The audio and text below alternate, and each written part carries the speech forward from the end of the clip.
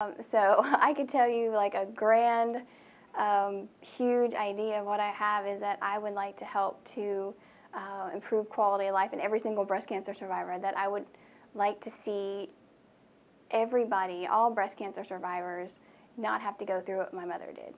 However, I think that might be a little beyond my control. So sometimes it's really just touching one person at a time, knowing that if you made a difference in one person's life, you did change the world. You did make a difference.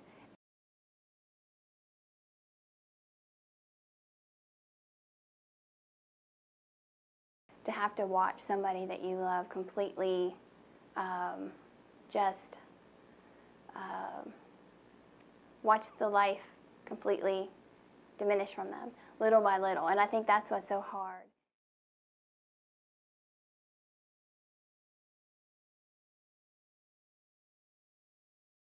When I first met her, she talked about her reasons for wanting to go into nursing and why she wanted to specifically focus in survivorship.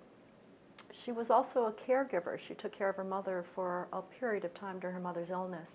And so those kinds of experiences came up over time, over the past couple of years since she's been in school. You know, I've been very, very fortunate. It was a big decision to come here to UAB because my husband and I, our home is in Huntsville.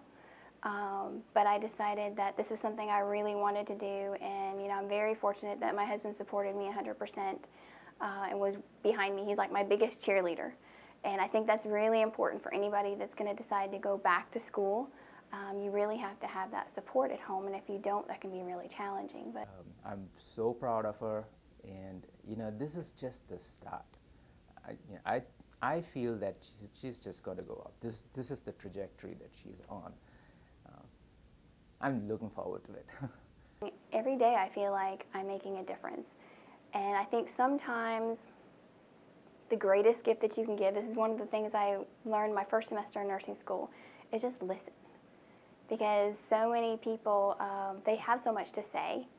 And if I'm specifically talking about breast cancer survivors, many of them don't always want to talk to their family or their friends because they feel that they're a burden on them.